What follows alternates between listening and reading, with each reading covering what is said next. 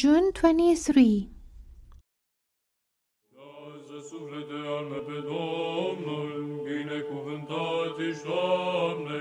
Binecuvintează suflete al meu pe Domnul și toate cele din lăuntrul meu, numele ce sfânt. The Holy Female Martyr Agrippina.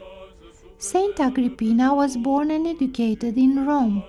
From her childhood she trained herself to live according to the Gospel, driving away the stench of passions from her heart and filling her heart with the sweetest smelling fragrance of purity, virginity, and chastity. She was betrothed to Christ the Lord and suffered as a bride of Christ during the reign of Emperor Valerian. She endured flogging with rods until her bones were crushed.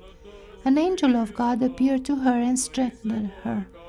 Under further torture, Saint Agrippina gave up her soul to God.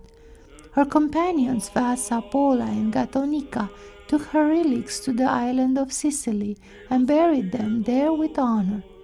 A church was later built there in Saint Agrippina's honor. Countless miracles were wrought through her relics. By the power, even the Hagarenes were turned away from the town where her relics lay. Saint Agrippina reposed in the year 275 AD and was crowned with glory. The holy martyrs EUSTOCHIUS and GAIUS and those with them. Eustochius was a pagan priest during the reign of Emperor Maximian, but witnessing the heroism of Christian martyrs, he rejected paganism and was baptized. Eustochius, the bishop of Antioch, personally baptized him. After that, Eustochius gradually converted his relatives to Christianity. His relatives Gaius was baptized along with 3 children, Probus, Lollians, and Urban. All of these and others with them were brought before the court, tortured, and beheaded in Lystra for the sake of their faith in Christ the Lord. Their souls took up their habitation in the immortal kingdom of Christ. The commemoration of the icon of the all-holy birth-giver of God, Theotokos, of the town of Vladimir. When the Tatar king Ahmed besieged Moscow, Prince John Ivan Vasilievich set out with an army to defend the city. Even though the army of Prince John was smaller in number and weaker than the Tatar army, it nevertheless emerged victorious. All at once an indescribable fear overcame the Tartars, and they became confused and fled. Everyone ascribed this unexpected success to the icon of all-holy birth-giver of God, before which the Russian people had prayed for salvation from the Tartars. As a result of this, June 23 was designated in Russia for the commemoration of this miracle.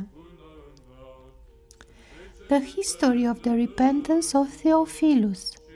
Theophilus, out of envy toward his bishop, rendered his soul to the devil and renounced Christ and the birth-giver of God, Theotokos, in writing.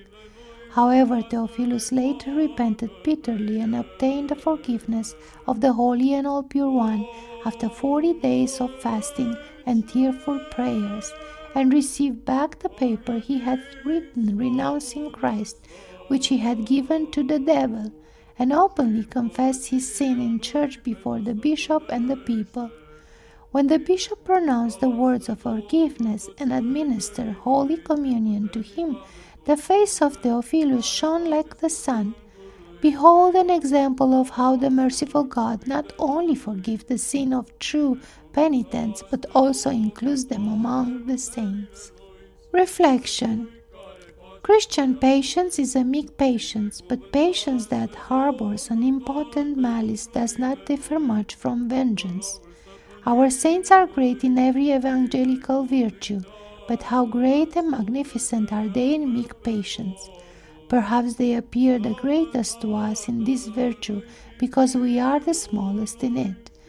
When the Desert Fathers had once gathered around John Kolovos, the dwarf, to hear an instruction, a certain envious one heckled, "Your vessel, O John, is full of poison. To that the meek John immediately responded, "You said that to only seeing the exterior, but what would you have said if you had been able to see the interior?" When they brought out Saint Cyprian, the bishop of Carthage, for beheading, he commanded that 25 gold pieces be given to his executioner following his death. Contemplation.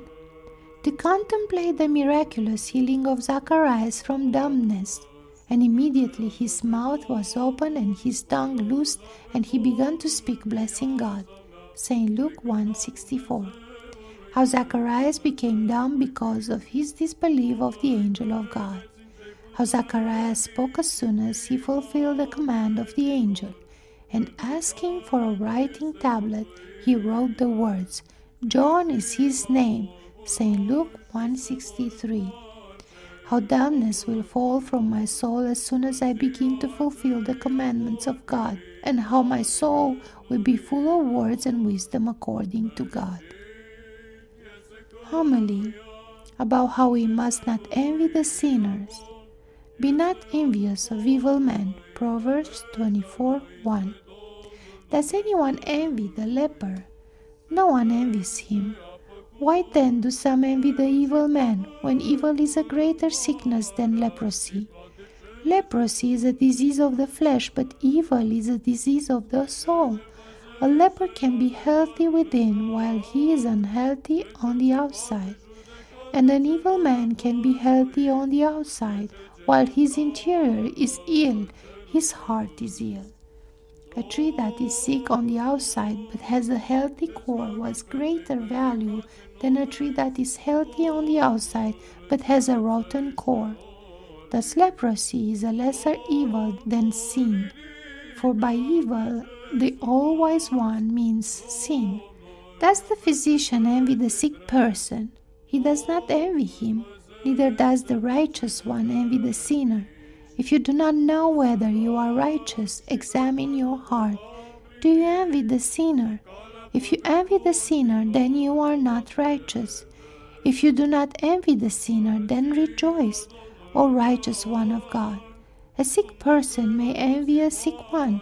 A sick person may envy a healthy person, but a healthy person does not envy a sick person. Neither does a righteous man envy the sinner. A physician recognizes a fatal illness of his patient, and knowing that, he pities him, but he does not envy him. A righteous one recognizes the sickness of sin, horrifying and deadly, and does not envy the sinner, but pities him. O good and compassionate Lord, uproot envy from our hearts and plant love. To thee be glory and praise forever. Amen.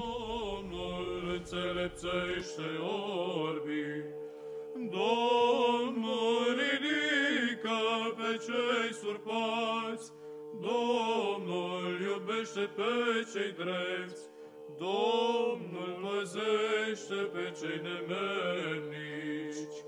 Pe sărac și pe văduvă va primi, și calea păcătoșilor o va pierde.